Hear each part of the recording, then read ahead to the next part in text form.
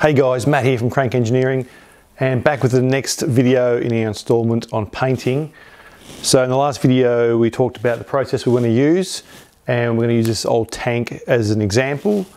And last night I stripped the surface rust off this with an angle grinder using a wire wheel, and I would guess that when I got this tank years and years ago, I originally stripped it using a sanding disc because there's some quite severe scratches in this tank. So I think what I'm going to do is use body filler to not just fill these dents, but also the entire surface, because it is quite rough. The other thing I've noticed, which I'd highly recommend you check on your own tank, is there's quite a bit of rust in this tank. There's a bit on the side panels here, under where the badges go, and it's evident on both sides. So I'm not sure whether that's a common problem on this particular tank, or it's just something that's happened due to age on this tank. But also this one's got quite a bit of rust right in the bottom corner here, and there's actually holes right through the bottom of the tank. So this tank really is unserviceable. It's quite a bit of work to go and I guess repair all those patches. The metal can get really thin underneath the tank when it's rusted from the inside out. So this is going to be some just garage art once we're finished. So just check out your tanks for rust, and just don't spend hours and hours and hours of work if it's not serviceable. So let's get into it. Okay, so as we discussed yesterday, we're going to be using a polyester body filler. This is very common, commonly available in automotive supply shops. So we're going to be using this to fill the majority of the holes and dents and things in this tank. Now, this one in the front corner is quite significant, and I think you'd probably find that that would be too deep to fill with body filler. You probably try and get that dent out a little bit and then repair the damage.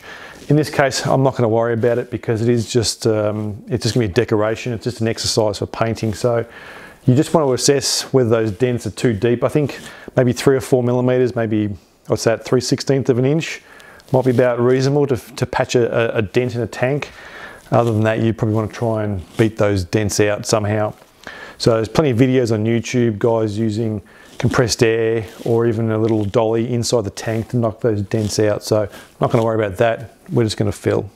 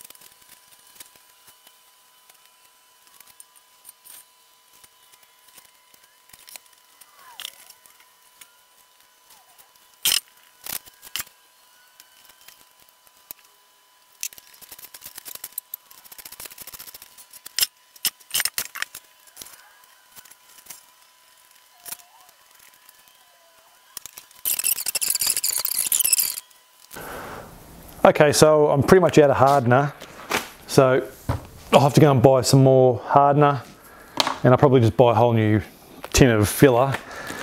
And it's probably not obvious in the camera, but this is quite a rough coating of filler, and I'll be doing a lot of sanding. And if I was some sort of professional, I probably would have got a lot better coverage and I'll have to do a lot less sanding afterwards, but I'm not. I'm learning as I go as well, so as long as you're having fun, who cares? So that's the first step, is just to get the filler on.